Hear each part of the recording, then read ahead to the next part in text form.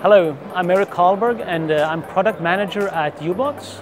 We're here at Embedded World in Nuremberg, and I'm going to show you a bit about how you can use Bluetooth for positioning.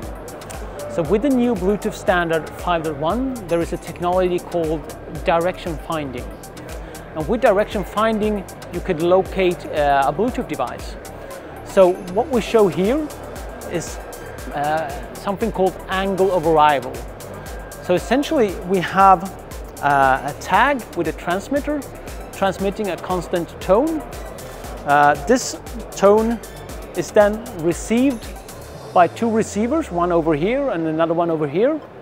On the receiver side, we have an antenna array. In this case, we have 8 antennas, and we use a switch developed with one of our partners, Core Hardware. This switch switches between the different antennas, so we will detect this transmitted signal from all of the antennas.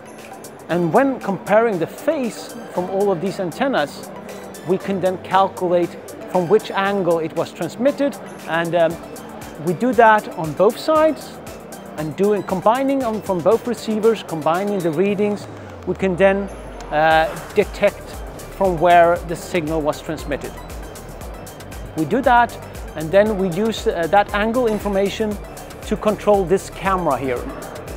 So the camera is now tracking this transmitter. So if I move here, it will follow me. The camera follows. I can move to the other side.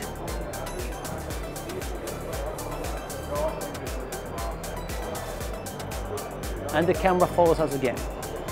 So this is how you can use Bluetooth for location applications. So that could be real-time location systems, wayfinding, asset tracking, indoor location, etc.